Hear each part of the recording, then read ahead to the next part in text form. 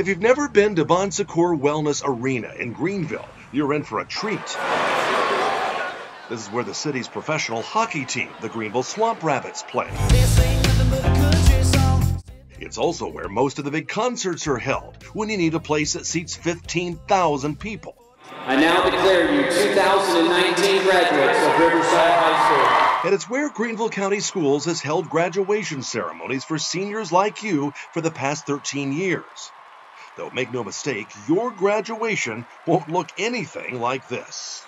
Maybe, especially if we get past this, this will be the only graduation in our lifetime that is like the one that they're going to be in. Let me get two logistical things out of the way.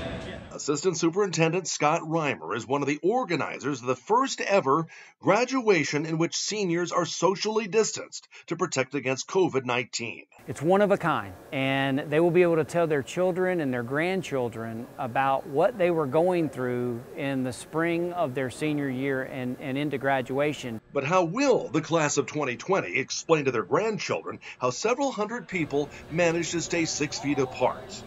We'll come back to that in just a minute. But first, parking. There are limited reserved parking spaces for students in the VIP parking lot, and schools will distribute those to you when you get your tickets. Some students and their guests will have to park off-site in a city parking garage or a private lot. For those spaces, it's first come, first served. Your two guests will be asked to enter the arena based on where their seating assignments are, and we have a flyer included with the tickets that explains those specific gates. Graduates should enter through the loading dock on the back side of the arena nearest North Academy Street. The good news is, once you get here, there will be no guessing where to go. If they can get to the one singular spot there at the tunnel, at the back of Bon Secours, from that point forward, all of the direction that they will need will come from the teachers and the adults inside the arena on not only where to sit, but when to get up, where to go when you get up to move to the stage. It'll be very choreographed to where they won't have to worry about that once they get inside the arena. The social distancing we mentioned earlier, you're going to experience it as soon as you walk in. Students seating on the floor at 6 feet apart, those are the purple. According to Reimer, the entire floor will be filled with graduates seated 6 feet apart.